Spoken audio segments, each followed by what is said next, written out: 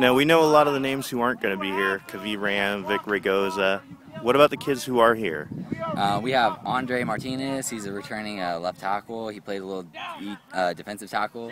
He'll be a really big player for us. We have Jesse Gonzalez. He was a backup fullback, and last year he played linebacker. He's going to be a big player for us. We're going to try to have a little bigger fullback rotation this year between me and Jesse to split some carries, so we have a little more break. Jesse will be a big player for us on defense this year because he'll be moving to safety, so he should be good.